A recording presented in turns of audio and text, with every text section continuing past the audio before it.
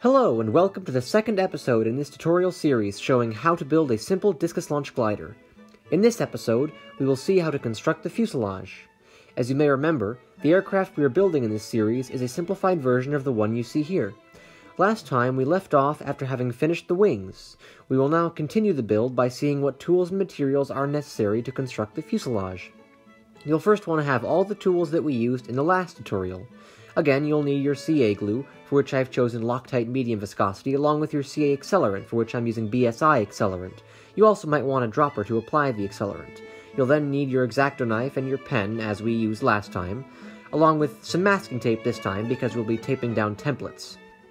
A triangle is also a handy thing to have, for checking that all the right angles really are 90 degrees. And of course, we'll need what goes inside the fuselage, the servos. We'll be using two 2.5 gram servos.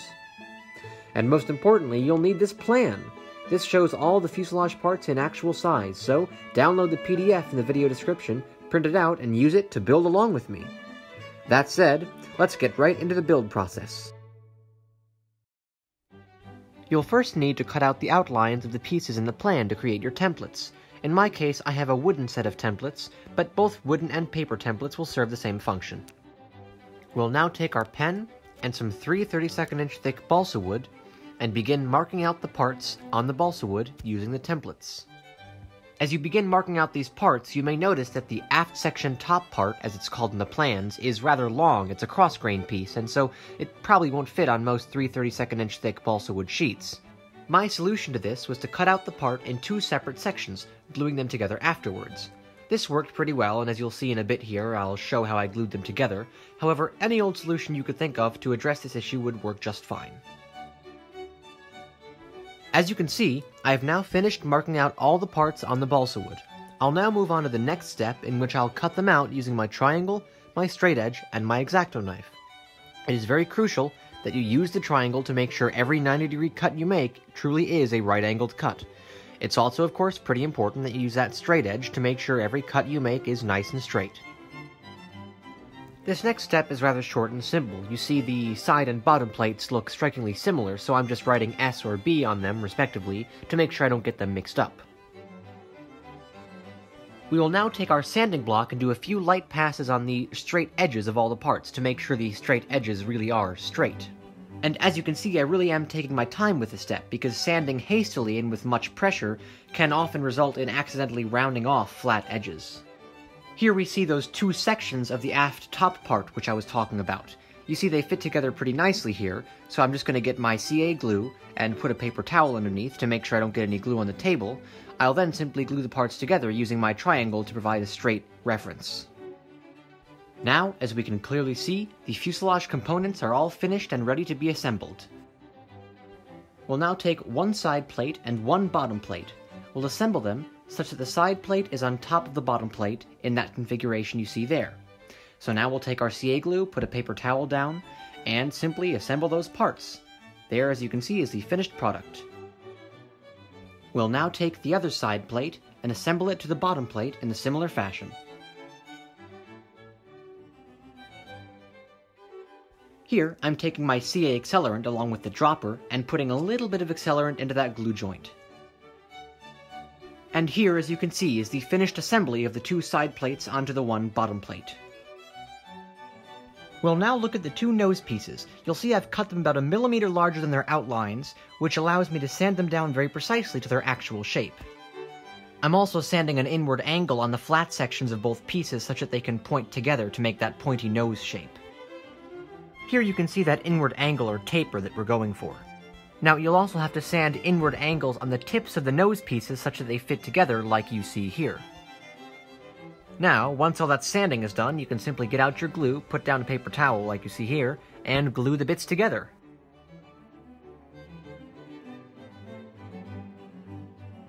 Here I'm using my knife to remove some more material and make those parts fit. You'll now use your sanding block along both nose pieces to make sure that they're level with one another. Once you've made sure that the nose side plates are nice and level with one another, you can take those triangles, the top and bottom plates of the nose section, and glue them into place. You'll notice your fuselage now has many sharp edges, so quickly round them off using your sanding block as you see here. We'll now use the sanding block to sand inward angles onto the flat sections of the aft side plates, such that they taper back similar to how the nose pieces tapered forward. It's now time to use that wing we made in the last episode to check that it fits through the airfoil sections of the aft side plates. This essentially involves just a lot of testing, fitting, sanding, and repeating.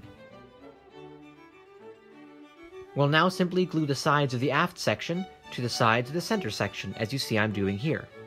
Careful in this step that you do not adhere the tips of the aft sections as we did with the nose sections. Those must be apart slightly, such that they fit the tail boom later. As you can see here, again I'm using my accelerant and simply putting a little bit along these glue joints to make everything set nicely. For the next step, we'll need the bottom plate of the aft section. As you can see here, I've assembled the aft section sides such that a little 32nd of an inch lip is left where they meet the bottom plate. That allows for a little place where the aft section seems to fit right in. You may be able to see that here. Aside from that, this assembly is pretty straightforward and just like the others. Once I'm done gluing, I take the sanding block and simply round off the edges. Here's a bit of a close-up view just to give you an idea of how much I really am sanding these contours. For this next step, you'll need a carbon fiber tube such as the one I have here to use for the tail boom. You'll first want to check to make sure that the tail boom fits the aperture that you've left at the end of your fuselage. As you can see, mine fits pretty nicely here. But of course the angle is going to be all wrong, so you'll need something to remedy that. For that, you'll need the tail boom mount. Now there is a picture of it on the plans, and you can cut it out as per the plans if you wish, but really all it is a wedge made of some 1/4 inch thick balsa wood, and the precise size of it will vary greatly depending on the specifics of how you've put your fuselage parts together. So I recommend cutting out any old wedge shape that's around the right size, and then sanding and filing it down until it gets right to the size you need. And what that precise size is will be dictated by whatever angle your tail boom needs to sit at in order to be level with the chord line of your wing. After sanding and cutting the tail boom mount down to size, we'll then glue it into place.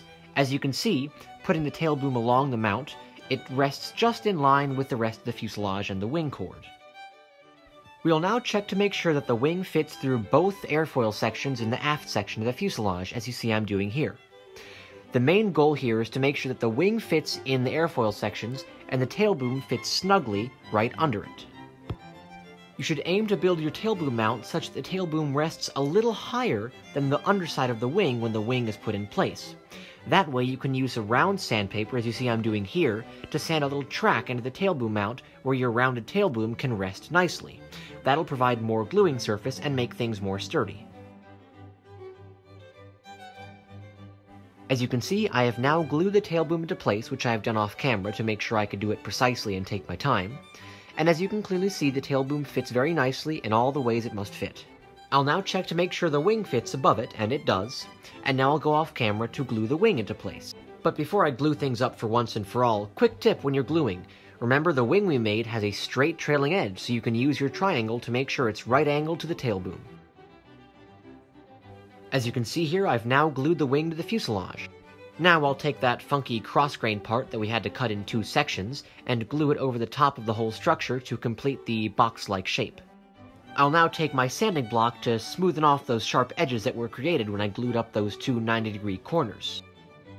It's now time to choose what receiver you're going to use. You'll take that receiver and make a pen mark 1 receiver length back from the beginning of the center section of the fuselage. You'll see I'm doing that here. I'll now remove my 2.5 gram Emax servo from its packaging. I'll take out the 1-armed 4-hole servo arm and I'll attach that to the servo head at pretty much center. If you're following along now, you're probably currently finding with some astonishment that your servo doesn't fit in the fuselage you just made. Well, that's because we're going to have to remove the bottom part of the servo. If you now check the fit of your servo, you may find with more astonishment that it still does not fit. Well, that's because we'll have to shorten that servo arm. We don't need all that leverage anyway. So go grab a pair of scissors and cut off the outermost hole of the servo arm. That'll remove a few millimeters of length and allow the servo, I hope, to fit right in there nicely. We'll now use our sandpaper to sand the back of the servo to roughen it up and prepare it to be glued to the fuselage. Then we'll make sure we have our pen mark in mind, and we'll glue the servo right there. That'll give just enough room in front of the servo to fit our receiver. As you can see here, I'm using the tip of my X-Acto knife blade to get into the fuselage where my fingers can't reach and hold the servo into place while the glue cures. Here you can see I've done the same things to the other servo and attached it to the fuselage in the same fashion. I've left about a square of area in between the two servo heads so that they can both move at about 45 degrees without touching each other. In my experience, that's just about as much throw as we need. I'll then tuck the wires into the fuselage, and I'll take that other bottom plate, the top plate if you will, and I'll put some tape on it and tape it into place as my openable hatch. And congratulations! With that step, you'll have yourself a finished wing and fuselage assembly. Well, that's everything we'll be covering in this tutorial. In the next episode, we'll look at making the tails, installing them, and setting up the spring and string linkages for the servos to operate the controls. I hope this tutorial was understandable, enjoyable, and offered some insight. Until next time, thanks for watching!